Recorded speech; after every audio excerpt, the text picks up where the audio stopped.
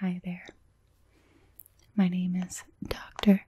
AvaConda, and I will be your dermatologist today. What brings you in to see us? Okay, we can definitely take a look at that.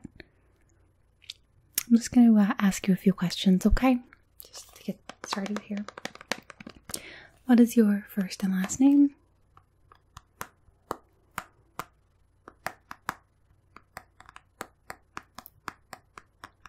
And your date of birth?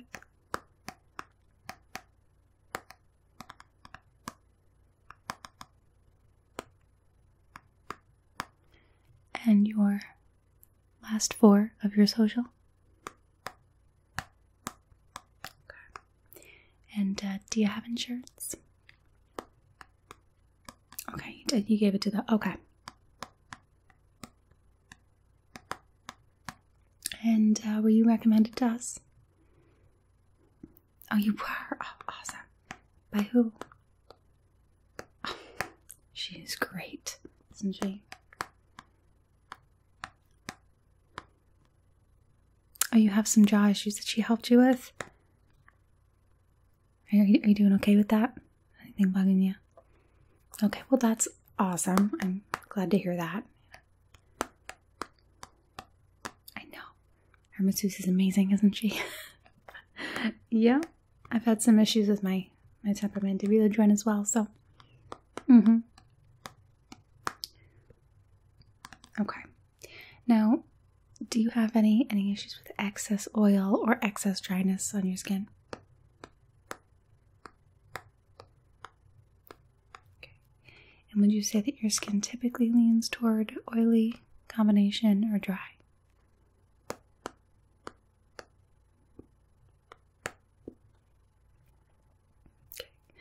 Do you have issues with acne?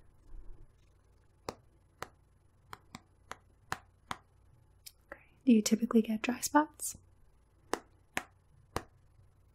Okay. Is anything sore or tender? Anything bugging you?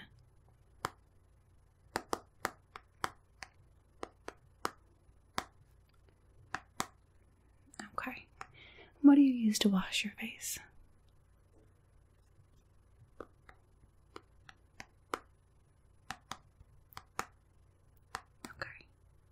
And do you exfoliate? What do you use to exfoliate? Okay. And how often is that? Okay. Just kind of.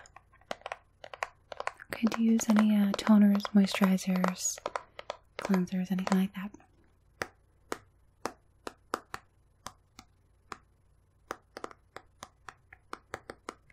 Okay, and what brand was that? I'm sorry, I didn't catch that.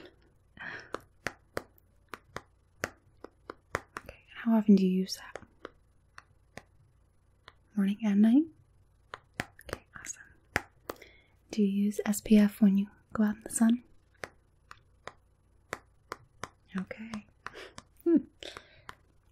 And do you have any spots, marks, moles, birthmarks, anything like that that's changing shape, color, size?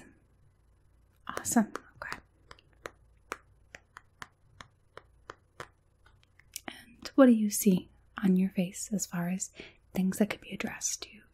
Do you see dark circles, wrinkles, dry patches, oily spots, big enlarged pores, anything that stands out to you? Okay. And is that something new? Has that always been there? Okay. Alright, and are you interested in doing anything about that particular issue, or? Okay. Well, I do have it on file here that you are experiencing that, and if you do ever want to do anything about it, we have services that we can definitely provide you. Anything that we can't do cosmetically, we can send you to somebody for, okay? Alright, so let's do the exam here. I think we're all set with that. One last question. Do you have any allergies to anything? No latex, peanut, nothing like that? Okay, great. So, the first thing I'm going to do is just put on some gloves. And I'm just going to kind of take a look at your skin. Okay. See what we're working with here.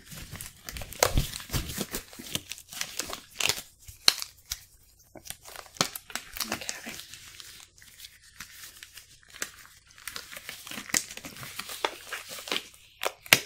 Alright, so I'm just going to lightly touch your skin. Nothing too crazy, okay? Just going to kind of come over here and feel that spot you were talking about. Okay. I think it's just a little bit of dryness. I know you said you have some oily skin. So a lot of the stuff that you use for oily skin specifically is meant to dry out the skin. So typically when you have oily skin, it's not oily all over. Even if you're someone who has more oil than just a T-zone, you do probably have some spots around your forehead and your hairline that might not be as oily as the rest of your skin. So when you're using those cleansers and toners and things to actually help the oily skin, you might want to avoid some of the areas that are getting that dryness, because what's happening is you're drying out patches of skin that aren't really overly oily. Okay? So just kind of listen to your skin when it tells you, that it's flaking and getting oily. Either or. Address it accordingly. The same way you wouldn't apply moisturizer to, skin that's super, saturated. You wouldn't apply a moisturizer that's oil-based. I should clarify. You should always moisturize, but you wouldn't put oil on top of oil. You don't want to dry out already dry skin, so you just gotta kind of listen to your face. I'm gonna just take a look at it a little bit further, just to make sure that there's nothing deeper going on, but I'm pretty sure it's just from the products that you're using and where you're using them. Okay, I do see some acne here and some acne scarring, but nothing too crazy. Okay. You actually have very beautiful skin. Oh, you're welcome. No, I don't say that to everyone. No, I don't. I'm a dermatologist. I see people with not very good skin more often than I see people with good skin. People don't come to the doctor when they're doing well, typically, right? Yeah. Okay.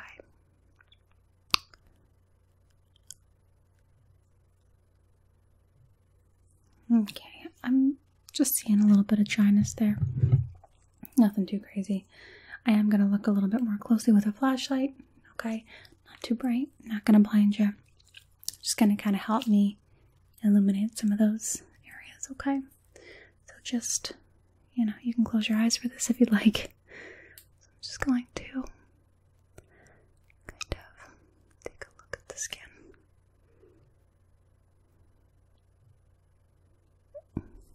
Mine's being a little finicky here.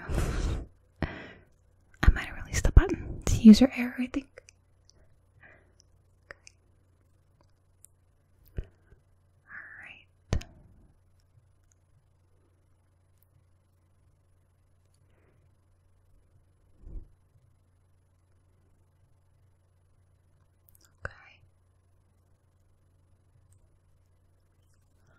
Just look up for me. I just want to look at the skin under your chin. Beautiful. Okay. Can you turn your head that way for me? Awesome. Ears feel good.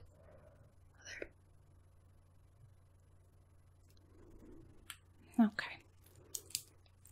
I don't see anything really problematic. Like I said, I do see that dry spot. I told you what I thought it was. Definitely let me know if it doesn't clear up, but we're going to go through some things here today that should kind of address some of that acne and everything going on there. So the first thing I'm going to do is I'm just going to take a little cotton pad here.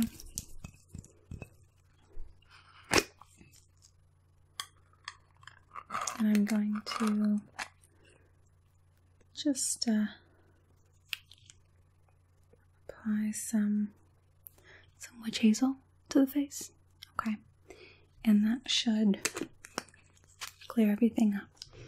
And I would imagine how many people wear makeup to the dermatologist. No, I get it if you're, coming here after work or something, but bring a makeup wipe. I can't examine your skin if you're wearing, concealer, full coverage foundation. So this is just some witch hazel. Super benign. I'm just going to use it to tone the skin, really clean it. So we can kind of take a look at everything. We'll take care of some of those pimples we got there, okay? Alright, I'll help you with that, and I'll show you how you can do it at home too, okay? You need to be very, very careful with how you go about it, though. Okay.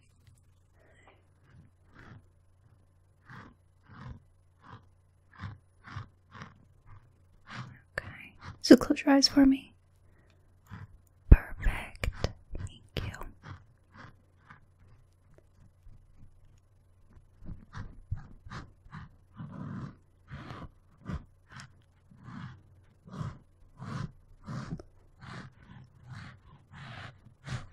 Lift your chin up for me. Thank you. Bumping into stuff over here. I'm a disaster. Constant.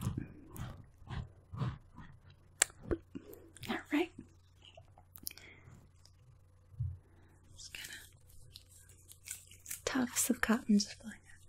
Just gonna kind of let that dry for a second. And I'm going to deal with some of those. Yeah, I know they stink, but we all get them. So this is a couple of tools here that are for removal. This is a smaller one for blackheads and very small zits, maybe around the outside of the mouth or the edge of the nose. So we have a couple of larger ones for some of the larger areas and acne. If I could grab them, right? So I have a few here. I think we're just going to use the one for the smaller acne and one for the larger acne. So I'm just going to start with some of the smaller ones. And you can just relax. I'm just going to kind of get rid of them. Right, so I'm going to push and pull down. Okay. That's all it's going to feel like. So just a little pressure and then pull down. Okay. Push and pull down. You're doing great. Push. Pull down.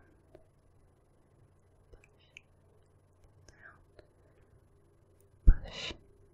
Pull down. Push and pull down. Push, pull down. It's a little bit bigger.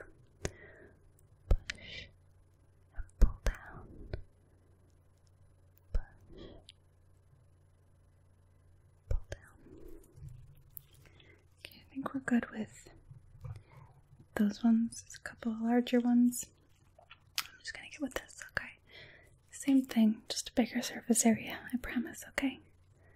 So just hold still. Can you turn that way for me a little bit? Thank you. A little bit up. Perfect. Push. And pull down. Push. And pull down. Push. And pull down. And I think one at the top here that I just want to push. Pull. This one I'll get it. Push. Pull. Okay. You look great. So let's just go back in with a little more of that witch hazel and just clean you up.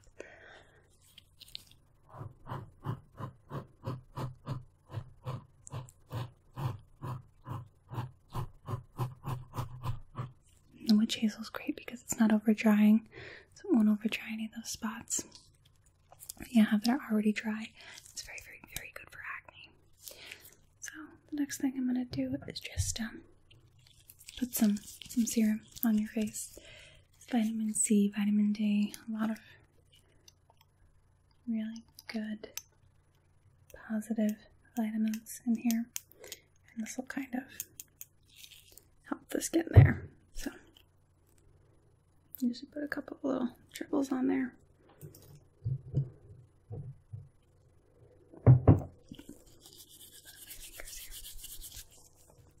And just close your eyes for a second. Perfect.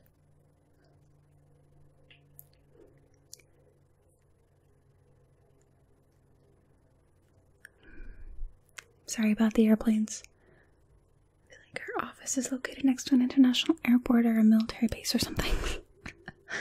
It's always something. We need to get a new office. I've been looking into it, actually. Can you lift your head up for me? Thank you. Awesome. This dries very, very quickly. Do you feel it drying already? Yeah. Pat once it starts drying. I don't want to cause any pulling of the skin. Okay. I think we are good on that. Just want to go over a couple of things with you before you leave. Let's close this up.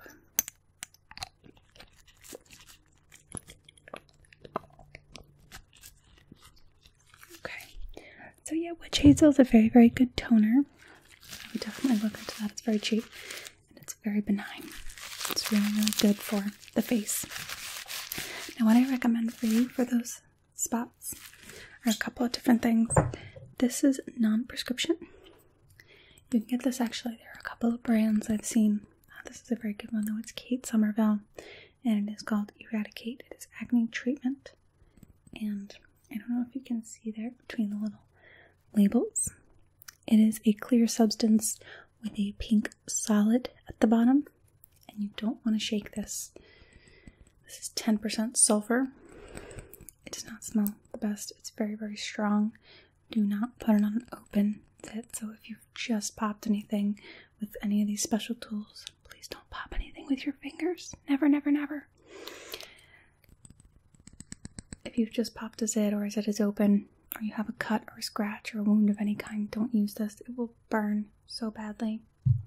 But just take a Q-tip, dip it all the way down to that sediment down there, pull it up, and then spot treat it right on those areas, okay? Once it's been on for a couple of minutes, you can actually pat it in. Nothing crazy, don't rub it in, just pat it, because it does look like Pepto-Bismol on your face. So if you do sleep next to somebody and you don't want to look like you have Pepto on your face, you can kind of pat it in a little bit. It won't stain anything. It dries really, really quickly. Just remember to not shake it. And if you do shake it, let it sit before you use it again. I'm also going to write you a prescription for this acne cream. And this is a gel. This is, so what is the percentage here? It's 50% benzoyl peroxide. It is very, very, very, very strong for acne. Do not put this all over your face. This will dry out even the oiliest of skin. So since you already have some issues with some oily patches, please do not apply this to your entire face. I know you have a little bit of oil,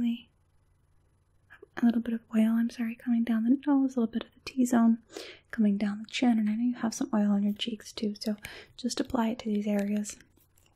I would say do it for about 2 or 3 days, see how your skin's reacting, again, just in those areas, and if your skin is drying out, just use it as a spot treatment, same as you would the sulfur. So, kind of trade off, this is going to be a lot stronger than the sulfur, but this isn't for everyone. Some people find that this is way too drying, so we'll keep in touch. We'll kind of do a trial basis. I'll give you a small one of these, and if it doesn't work for you, if it's too strong, if it's not strong enough, there are cases where it's not strong enough, so you just spot this right on the zit if that's the case, and we'll kind of evaluate it from there. Okay. So now that that's kind of settled into your skin, I want to grab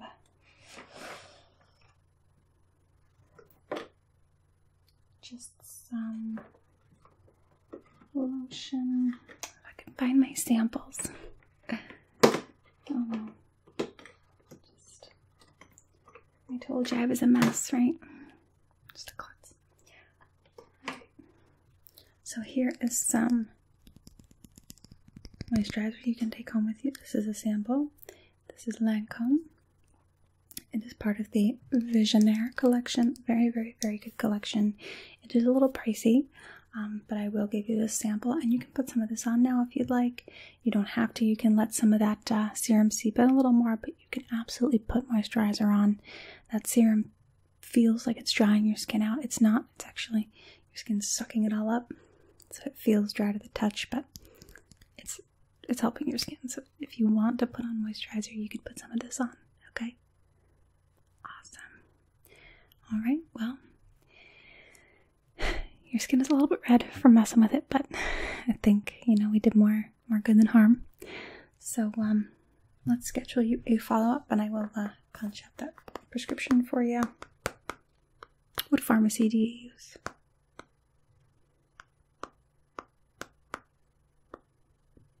The one just okay. Perfect.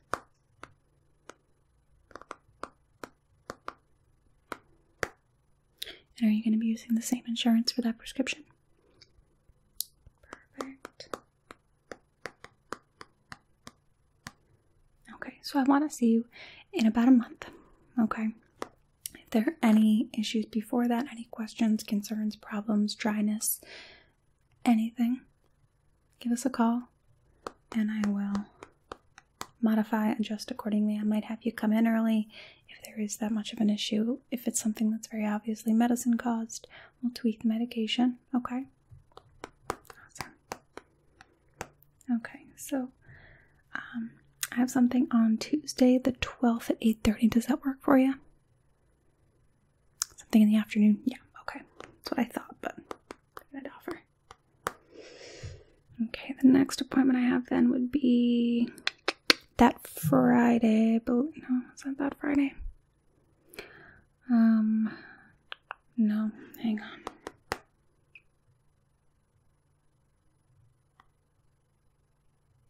I have Wednesday the 13th at 6:45. Does that work for you? Okay, that's our last appointment. Last appointment of the day. Yeah, well, Thursdays are our late days. We like to accommodate people who, can't get out of work. Everyone knows I can't, so I understand when people, just tell me that they can't. I can't call off. I can't get out early. Trust me, I get it. Okay, so you're all set up for Wednesday the 13th at 6:45, and you can go right back out to the receptionist and you can pay with her, okay? All right, so you pick up your prescription. It should be ready in about an hour, and I will see you in a month, okay? Let me know if you have any questions, problems, concerns, anything at all, okay? Absolutely. Thank you so, so much. It was great to meet you. Yeah. All right, well, tell her I said hi, okay? Thank you so much. I'll see you next time. You're a great patient. Bye-bye.